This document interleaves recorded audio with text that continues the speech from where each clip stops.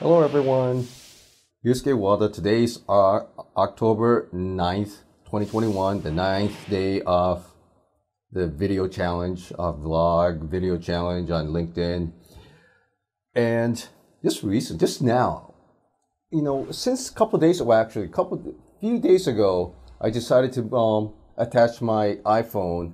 Which is iPhone 5, not 5S, SE. It's 5. I'm using that as a camera.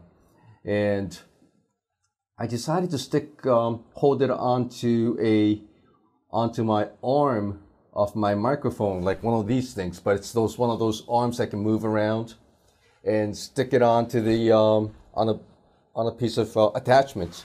And that attachment itself is this clamp is for the iPhone and all that. But the attached to this microphone, this piece right here. I've got this my other microphone attachment that's from Tascam DR44WRL. It's the attachment for that, sticking the big microphone on it. And I just realized I can move this around, and since I have gray hair, if I twist it around, my hair blends in with the wall, so I can move it around. I realized I should do this instead. Oops. And there's a background, my curtain. All right, enough of that. Yesterday, I just had a walk, around 20-minute walk to my friend, and she's selling kimono. And she asked me how she can and how they can improve their business, because kimono nowadays, unless people are wearing regularly, which is not that often for not too many people, the market itself is shrinking as well. Next door to my apartment in Tokyo, in Okashimachi, there is a used kimono store, and they are recycling it. And for those people who need to buy the new ones, their business is shrinking as well. And their business is shrinking very fast, actually, and it's been like that for the last 15 years, like that. And where I took a walk was to Bakurocho. Bakurocho is a place where all these warehouse inventories is being sold to the whole market. It's a whole market street, and it's just they sell it to retail. And that store, kimono store, is doing a wholesale and retail at the same time. But still, they sent out direct mails, brochures, these postcards to get people in. But, it's not helping much. And they need a different method of aggregating customers. So I just took a walk, and it's down at the Bakurocho, which is Asakusa-bashi, right in front of the bridge, and it's 20 minutes walking distance from here. In any case, I've said in any case for so many times, I want to introduce you another book, a book that was introduced at FCCJ's, the Foreign Correspondence Club of Japan, the Non-Japanese Journalist Club, a book break which I just had myself, and it's this book, The Only Gaijin in the Village, by Iain Maloney. This guy was very interesting.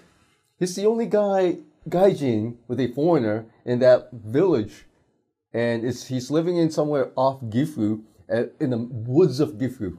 And this is one interesting story, and I had to talk about it I had to ask a question at the conference. Okay, I'm going to read this off. It's a quote from the book. I just killed a mamushi. What did you do with it? His wife is, I cremated it. His wife says, my dad's going to be angry. He's like, what? Had I committed some enormous faux pas? Was there some Shinto cleansing ritual that needs to be performed? some Buddhist rites that might have amended for the murder that I have committed. All right. Sure enough, the text wasn't long enough for the coming by. It says, "You killed the mamushi? Do you still have the body?" "No, I burnt it." "Next time, call me." "Why?" "What you do is you skin it, then cook it over the fire. It's delicious." Partially the tale, it goes really well with sake. This guy, well, his wife is so used to this ritual in the rural Japan, inaka. You catch a poisonous snake, which was threatening his daughter. You kill it.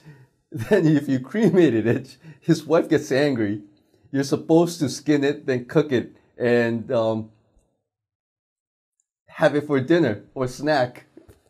Well, this book is really interesting. It's the book is from Polygon Books CO UK, and when I was writing a book for my English book for the man who's called the Reaper, next time for the next edition or anything like that, I have to look for non-Japanese publisher, because they do not know how to publish English books at all. And this book was sold in UK, £12.99. I almost said 99 cents. No, pence. And you can buy it in Amazon, I believe. And it's about the only gaijin living in the village, a year living in rural Japan. And this guy is also acting professor in Gifu, Nagoya's university. It's an interesting read. Have a good day and see you tomorrow once again. Bye-bye.